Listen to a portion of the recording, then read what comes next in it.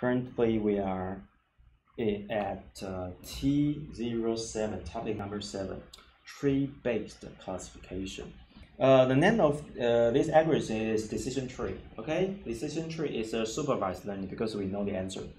Okay, as in the first place, we have X features, we have Y target.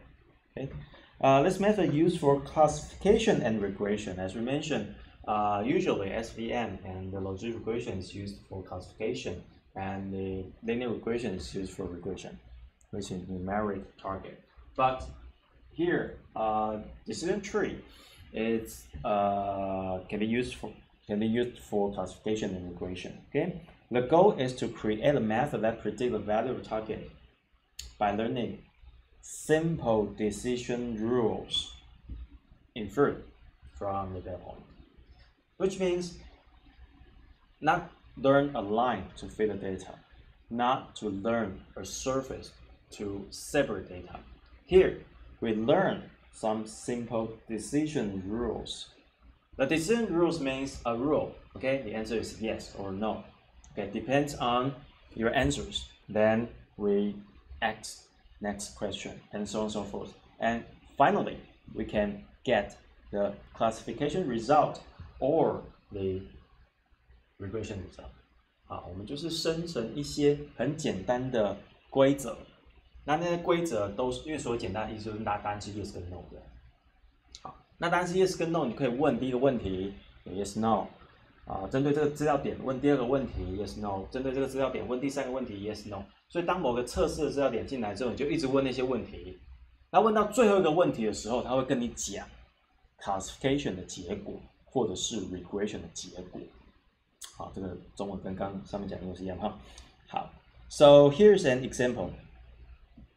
I think that would be much better to take a look at the second example, which is more clearly. Okay, that is a very well-known analysis data which is called Titanic.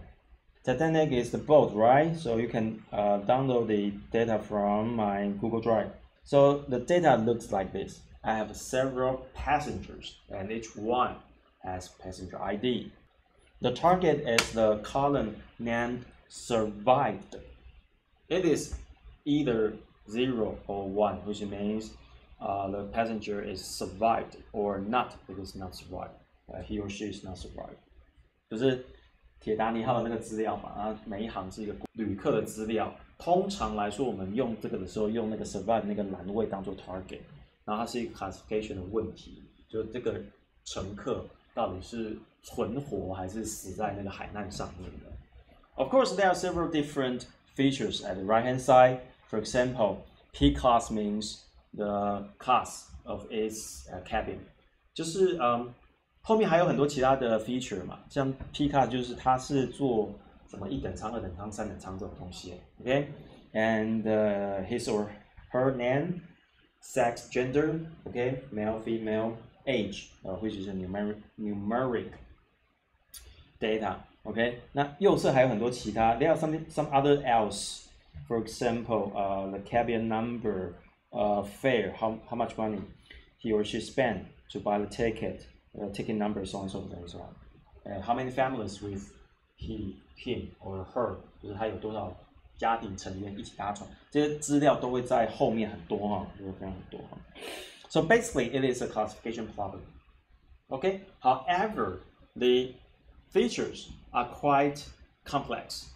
We have numeric data like age. We have ranked data.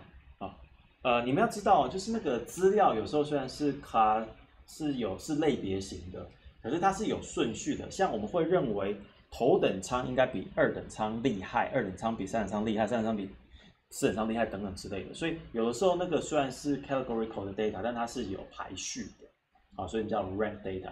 Sometimes the data is ranked, even if it is categorical data. A data with rank can do addition and subtraction. 那个有 rank 的资料啊，我们就基本上我们的认知里面是可以做加跟减的，但是不能做乘跟除哦，对吗？头等舱跟2等舱的差距是1等嘛，头等舱跟3等舱的差距是2等嘛，所以做加减好像还可以。可是你不能做，你等下就不能做乘法啊，没有乘法这回事哈。但是我们讲那个黑色跟红色，你没有办法用黑色头发减掉红色头发，相等于什么红色减掉绿色头发，没有这回事。所以 categorical data 你可以看一下，它有时候是有顺序的，那有顺序还可以做加减，不能做乘除。好，这个要记得。Okay, so that is the original data we download from the internet. Okay, so basically let's do some feature engineering. This is a very big cell. Okay, but I wrote comment on it. For this data set in line 3, the first thing is that the feature that tells whether a passenger had a cabin on Titanic.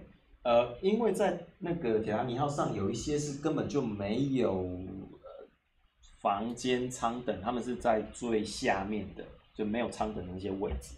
So in line number 5, it means we create a new column called has cabin, and the cabin is either 1 or 0, which means it has cabin or not.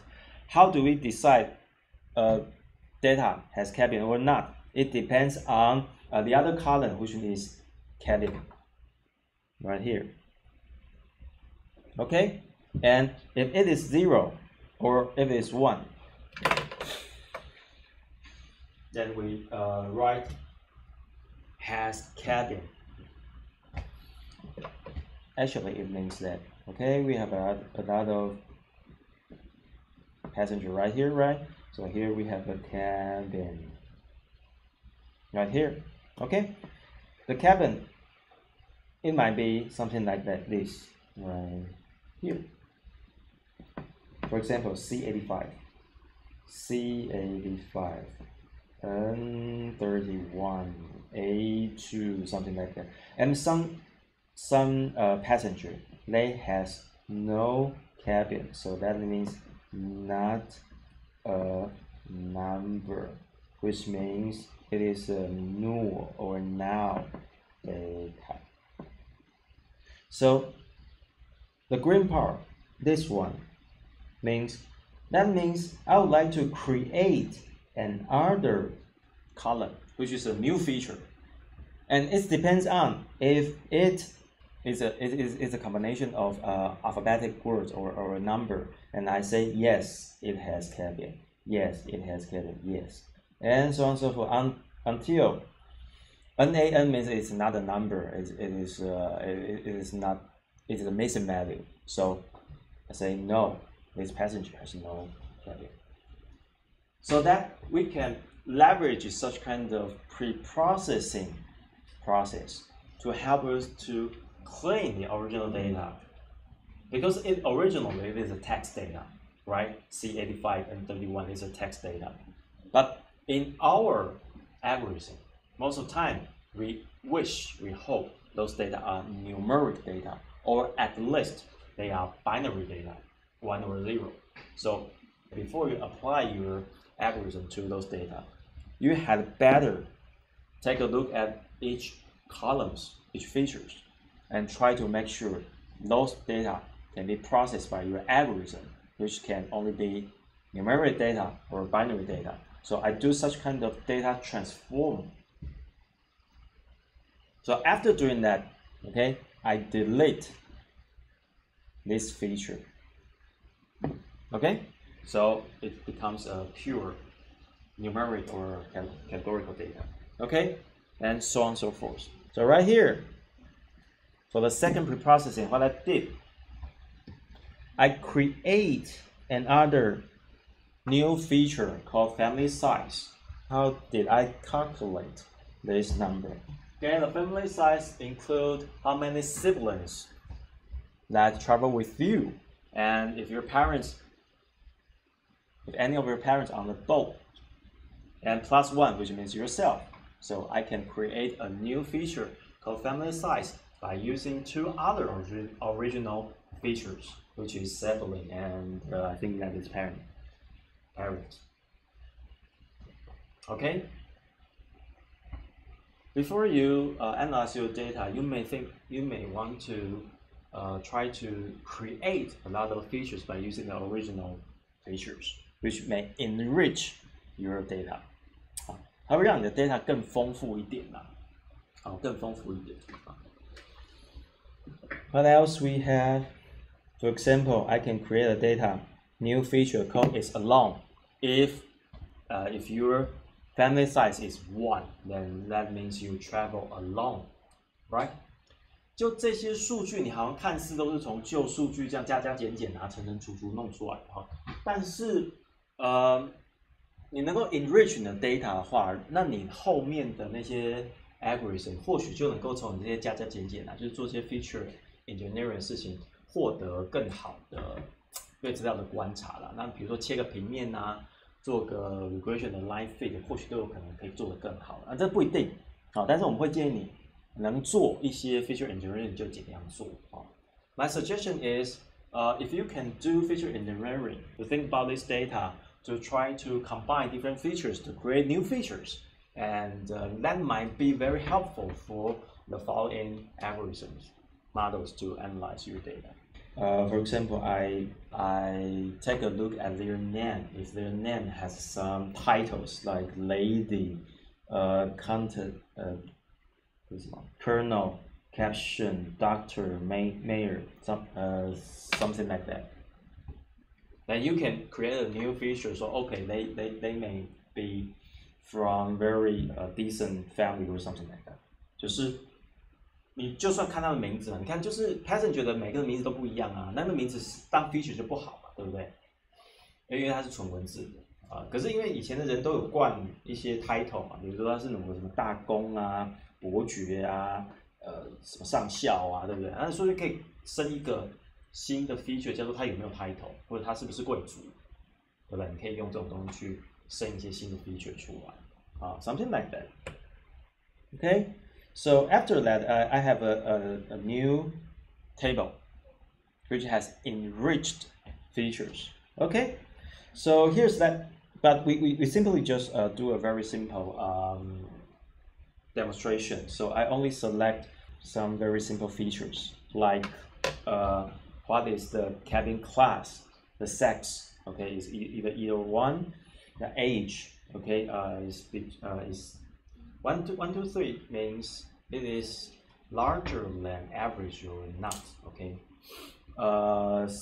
Fair is how much money he or she spend, and if she or he has cabin, how many family travel with he or she, is he or she alone, is she had or he has title or not, something like that. It's just a very simple numeric data or categorical data like this. Okay, so before you do analyze, I strongly recommend you draw the correlation between different features. 就是很简单，就是你高中学的那个 correlation 就是相关系数嘛。You always can find if certain features are highly correlate with some other features, or you can observe which feature has very high correlation with target. 就你可以看 feature 跟 feature 之间有没有一些高相关性的事情，比如说你的随便讲个例子你船舱的舱等越高，是不是可能表示你越有钱？你越有钱，是不是那个费尔内栏就会高？你费尔内栏会高，有没有 imply 说你的title 比较高，所以你愿意花比较多的钱买更好的 cabin？ 好，所以你可以尝试 ，you can try to observe the relationship between features。那或者是另外一种是，你可以看看那个 Y 因为我们现在是看它有没有存活嘛。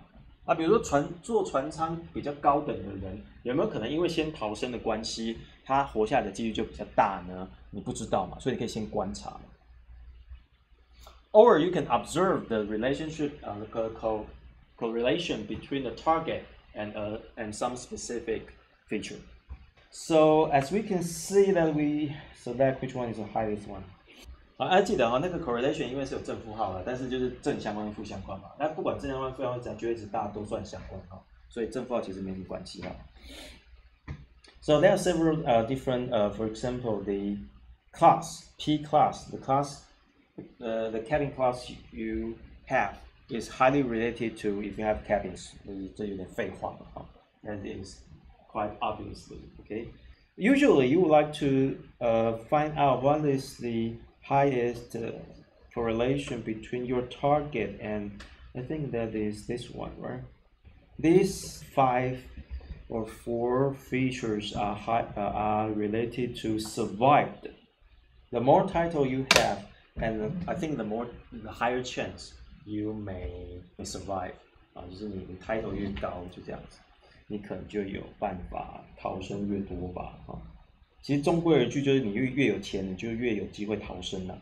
但是根据过去对这个灾难的研究，是因为当时的文化是小孩跟女性要先逃嘛，所以你可以看到第2栏就是 sex 的那一栏也蛮高的，因为当时是这样想的，好吗？And sometimes sex is female has higher priority to get out the Titanic. Okay. So basically, the answer is like that. So based on this Titanic table, of course, we can use linear regression or SVM or logistic regression to analyze such kind of data. But here, I would like to introduce tree. What a tree looks like. It may look like these things. Basically, that is the root of the tree. So if you have a data point, okay, you would like to know this passenger, this data point is survived or not survived in your data model, then you just traverse this tree from the root. 你有个 data point 嘛，你有乘客来了嘛，对不对？然后呢，你就从这个树的这个根这个 root 开始，然后开始去 traverse， 就是游走这棵树。And how did you traverse this tree? There is one question on the tree node, which is right here. That is the question. And the first question you have to ask is this data point, is this passenger, his or her title is less than 1.5, which means it has less than 2 titles, less than 1.5 titles. Okay, the answer is yes or no. So one way is yes, the other way is no. So I make a note right here. The left hand child is yes. So the answer is yes. This is no. So if this passenger has has less than 1.5 titles, then you goes to left subtree. 就是你到左边这棵指数上。Okay, that is the first round answer question. The second round, does this passenger has cabin? If the answer is less than 0.5, then yes. Otherwise, no. And so on, so forth, so on, so forth. So the problem of decision tree is how did you create appropriate tree? And for each node, you ask the proper question with some certain parameters. For example, 0.5, 1.5, those are parameters of these questions. How did you create such kind of tree? And at the end, for example, okay, here is another question with the age less than 1.5. If your answer is yes, this testing passenger, his or her age is less than 1.5, and it goes to the left hand side, which is the last node. And here is the classification result right here. That not survive. And of course, there are certain other traverse paths. 就是他们有其他的这个 traverse 的路径。For example, then if your data point fit these answers, okay, the first answer should be no, the second answer should be yes, and the third question, the answer should be is no. Then you go to this final node, and we can see that classification result of your data point is survived. So the next question is how do we build such kind of tree by using our training data？ 所以我们就是要造出，我们这个问题其实变得比较奇怪，就是有了这么多 training data 之后，我们怎么造出这棵树？这棵树的每个节点都会有一个问题，问题上都会有一个数值，然后呢，让测试人进来之后就回答 yes 跟 no，yes 跟 no， 最后走到最后一个点。那最后一个点上都会揭示说，在这样的走路的路径之下，答案到底是，如果以这个铁达尼号例子就是个 binary 的问题嘛，就答案就是死掉或者还是没有死掉。所以问题是我们怎么样建出这一棵树 ？Okay, how do we create such kind of tree? Okay, so basically, let's go back to something right here. So for our topic number 7, tree-based classification, we have another slide which is called entropy Gini information gain variance or something like that. Okay, so you can download this slide. The reason why we introduce decision tree is that that kind of tree is very easy to understand because there is a question in each node. And you simply just answer the question and you can traverse the tree. So most of the managers and boss, when they make decision, they like such kind of philosophy because the question is right here. Maybe that question is quite fit to their business intelligence in their mind. 就是说，很多老板很喜欢 decision tree 这样的技术。那它的原因是因为那个树画出来之后，它非常好懂，因为你就照着节点走嘛，上面就有问题嘛。而上面那些问题非常的符合老板心目中的那一些所谓的商业的那个想法啦。好，所以老板很喜欢。但是我必须要说 ，tree 相关就是 decision tree 相关的这个理论，就比较没有像，比如像刚 SVM， 它有一些复杂的数学运算，tree 的理论比较简单一些，所以我们来看一下这些理论怎么做到的。So here's an example, okay? It's used the Titanic dataset. Okay, the first question is sex male? Yes or no? And at the left hand side, the age larger than 9.5. The answer is yes or no. That it has sibling. Trouble with siblings larger than 2.5. The answer is yes or no. So when you build a decision tree, okay, you take a top-down approach, 就是由上而下的 approach. At each level, 就是在每一个层的时候呢 we would like to ask one best questions, and this question can help us to separate. 因为答案有两个嘛 because we have two answers, yes and no, yes or no, right? So basically, we partition the original training data into two different sets. And if possible, the best answer can well separate the original data set regarding the answer is yes and no. And at the same time, survive or not survive. 中文再强调，就在每一层我们会问一个问题嘛。至于我们要问哪一个问题呢？我们要找出一个最棒的问题。那个最棒的问题能够把原本的资料集拆开成两个部分嘛，因为右边就等下去走右边嘛，左边就走左边嘛，所以是拆两个部分。这两个部分呢，问的那个问题呢，要最能够让你 distinguish 出 Y。假设你有个资料集，里面很简单 ，Y 就是0跟1。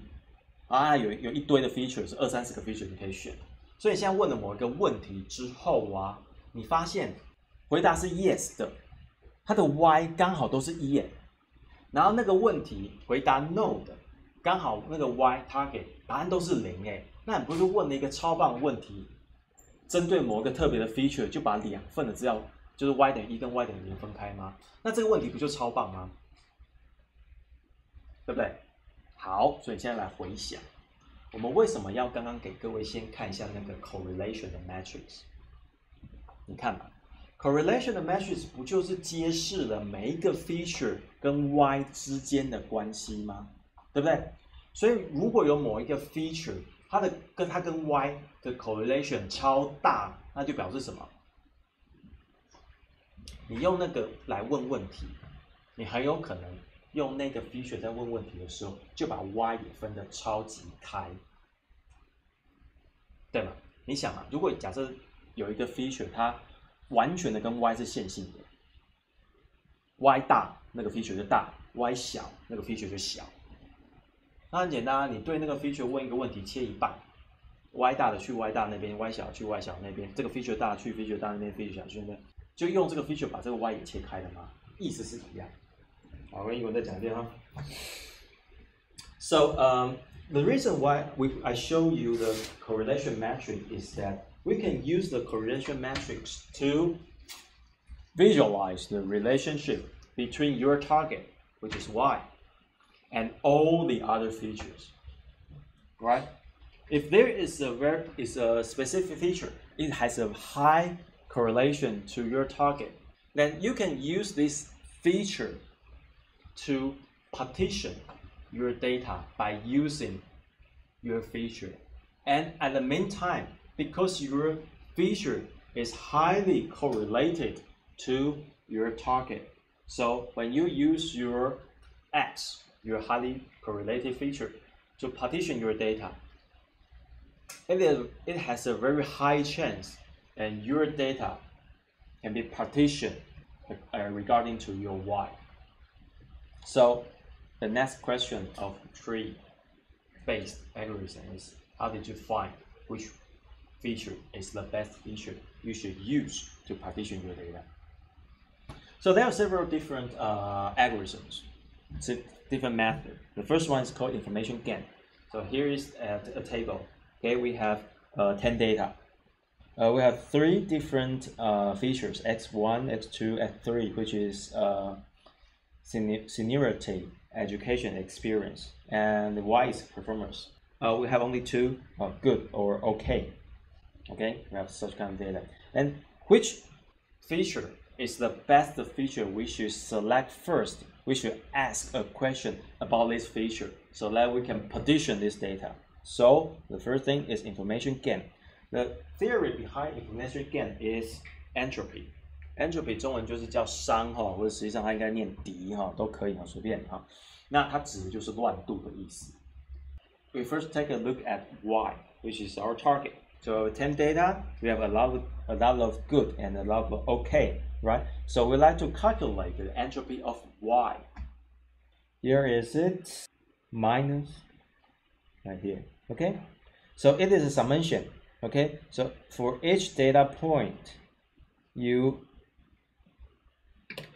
calculate 2 things. One is the probability of this value, and times its log value. So right here at the right hand side, the y, okay, the y has 2 values. Is it either good or okay, right? So y, it is a random variable. It has 2 values, good or okay. So p, good. We have 10 data points. How many of them are good? 2, 3, 4, 5. Okay, 5. And the p, okay, is the same. Okay, 5 over 10, 0.5. So how do we calculate the entropy? 就是你就想它是乱度，我们再计算一个乱度，就是 y 这个 column 里面的这2个值啊 ，good 跟 OK 啊，它们到底出现的有多乱 ？So here's how we calculate this value. Okay, we simply just count how many good and how many okay in our original data. We calculate the probability and use the probability to, the answer is 1.0, and that is the entropy of y. 就是我们现在用一个数值来判断 good 跟 OK 在出现的这个乱度到底有多乱，反正现在评价出来就是乱度是1。So the next step is we calculate the entropy of x1. 就是我们现在呢就改去看嘛，因为我们现在要评价 x1、x2、x3 嘛，我们就去算算看，那 x1 有多乱呢？好，那 x1 目前是它的年资是这样子安排的嘛，对不对？那一样嘛，我们可以写 probability 嘛。So there are 3 different values, which is less than 5 years, larger than 10 years, between 5 to 10 years. So we have 3 different events for this random variable x1. So we have 3 different probability right here times its entropy, how you calculate your entropy. So on and so forth, so on and so forth. The answer is right here. You put x1, the data, to calculate the entropy of x1, okay, which is the information gain of x1. The answer is 0.961 啊，就是它的乱度呢，不是像刚 y， 因为你看哦，刚 y 啊，是不是刚好有一半是 good， 一半是 OK 嘛，对不对？所以我们认为它这个资料的乱度是1。好，那可是现在呢，这个资料的乱度是0.961，就是下降的。下降的意思是什么？下降的意思是说它的资料没有这么乱。好，你要记得哈 ，entropy 的口语的意思就是乱，它就没有它的乱度下降了。它的乱度下降的意思是说，它比较好预测，也就是说，它一定有某一个 random variable 的值，因为我们现在不是3个值吗？小于5、大于10跟介于5跟10之间嘛，一定有3个里面一定有某一个，它出现的几率比较大，所以它的乱度就下降，可以吗？好，它的语义是这个样子。Okay, so when we calculate the information gain of x1, which means we are trying to evaluate the entropy of x1. For example, x1 has 3 different values, less than 5, larger than 10, between 5 and 10. If all of 3 different events for this random variable xy, the probability of these 3 events are equal, then we think the entropy is very high. But however, the probability between these 3 different events in S1, they are not equal. 因为这3个出现的几率不是一样的 ，they are not equal. So basically, we believe the data, the entropy, is a little bit lower because one of the events has higher chance, has higher probability that occurs when we observe the data x1. Okay? So after that, we calculate the entropy of x1, x2, and x3 by using the formula above. So that we like to calculate information gain. So the gain, which means you use 1.0 to the abstract right here. So x2, which is education, it has the largest information gain. So that it means we can get more information when we split the original data by using x2, which is education, at the first place. So for data, the first question I would like to ask to partition the entire data set to 2 different branches, 就是树的两边哈。The first question should be x2. So that is the way you evaluate different features and which one should be the first question you ask. Information gain is one of the way. 所以你看嘛，原本的乱度是 1.0 是 y 嘛，对不对？可是 x2 的乱度是 0.69， 表示说 x2 里面的资料蛮整齐的哈。如果你要用一个很含糊的字眼，蛮整齐的意思是说有某些事件的几率比较大，所以你会感觉它比较整齐。那原本的资料 y 啊是超乱的嘛，可是 x2 看起来比较整齐，那你就用 x2 去问一个问题啊，所以很有可能 x2 那个问题问下去之后，那个 y 啊就会被分的比，因为本来 y 是很乱的嘛，那你现在被 x2 分比较整齐，那很有可能分完之后啊，不是分2坨吗？资料是分2边嘛，对不对 ？x 问一个问题分2边嘛，问2边之后，那个资料就会变成说，哎，好像看起来某一边的资料会比较整齐，2边的资料都会变得比较整齐啊，应该是这样子。Okay, so that is one of the way to evaluate which question you should ask first, which is information gain. The theory behind information gain is entropy, 就是乱度。The other one is very similar, but use another matrix, which is Gini. 中文翻译成基尼系数哈。那基尼系数它 it refers to impurity， 就是不纯度。那你看嘛，上面那个是乱度的评估嘛，东西越乱或是越不乱。那这个叫做基尼系数，就评估的是一个资料集里面的那些点，它们到底有多纯或是多不纯。所谓多纯多不纯，意思就是说相似的程度是高还是低呀？其实意思是一样的嘛。So there's another equation, formula right here to calculate the Gini value. Okay, it's very similar to information gain. Just use another metrics to infer. Okay, to calculate the impurity of two data sets. So it's the same. First, you use y to calculate the Gini value, and you calculate the Gini value of using x1, x2, and x3, and then you calculate delta value. So the large difference between the impurity of data 1, data 2, data 3 against the impurity of y 就是两个相减嘛，它英文意思这样，就是你有两个相减嘛。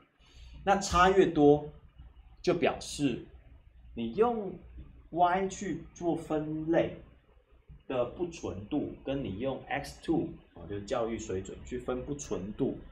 That is the second one. Just several different index to help you to describe the data. Okay. Chi-square. Okay, that is from statistics. That also they are trying to evaluate the relationship. 就是中文是相依程度，好像检定也是相依程度的意思。So you can use any feature, for example x1, okay, and your y to calculate the chi-square. Okay. 那这个我就不太多讲，因为这是统计上面的公式我们就去算就好了。So that is we can evaluate that the chi-square. Okay, the higher chi-square it is, then we use this value as the first question to partition the original data. Okay, variance. For example, I have 10 data points right here, and the average is 47. The variance of this data is 121. Okay, for example, that is your height, or your weight, or your some numeric data.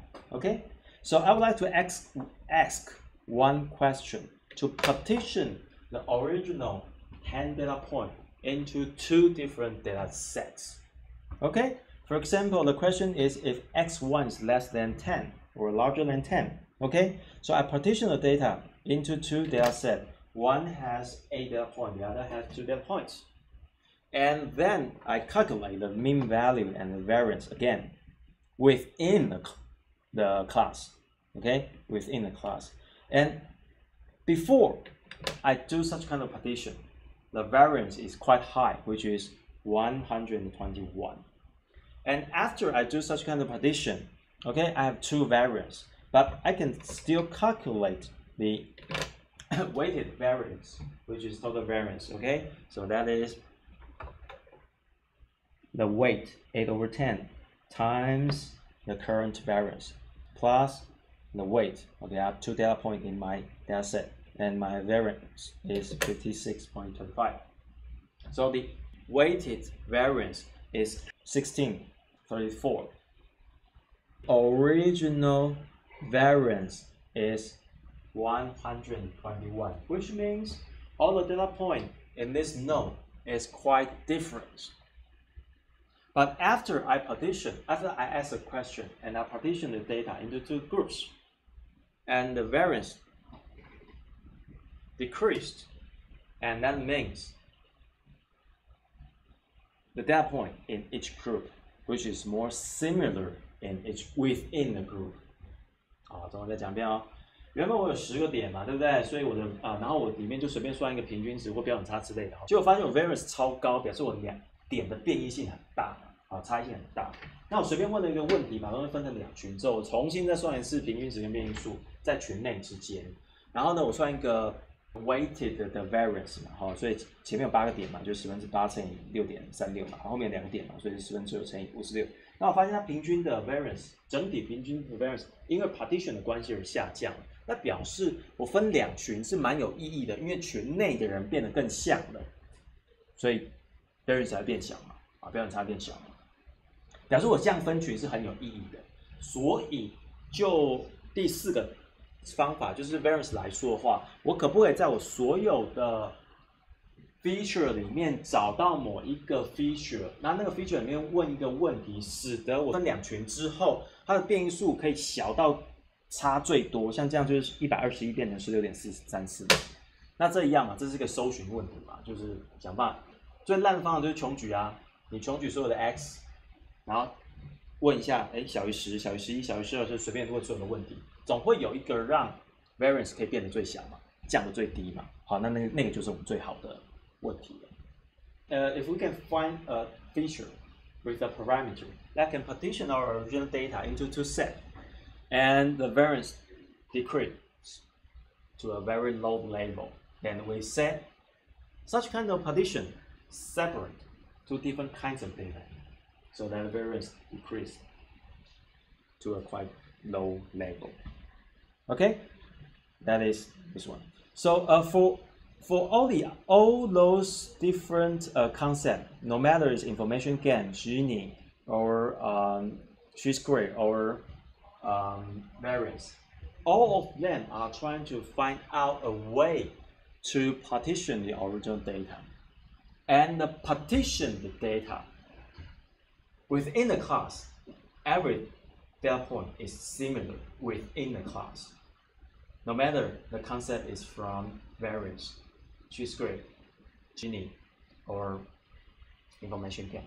好，就是这4个方法，不管哪一个啦，他们的中心思想都是，反正我分开之后，我下一个 level 的时候，群内的人就要很像，而2群之间就不像，就是这样的概念，就是这样的概念。Currently we don't have to write our own program to do these things because all those analyze algorithm, all those analyze tools, you simply just click, okay, I want to use chi-square, I want to use gain, information gain, and then they will find out which feature should be used first and what is the parameter used by this feature, and they will help you to construct the entire tree. Okay, we will show you how to create those trees. You don't have to write program. You can just simply use Orange to create all those trees.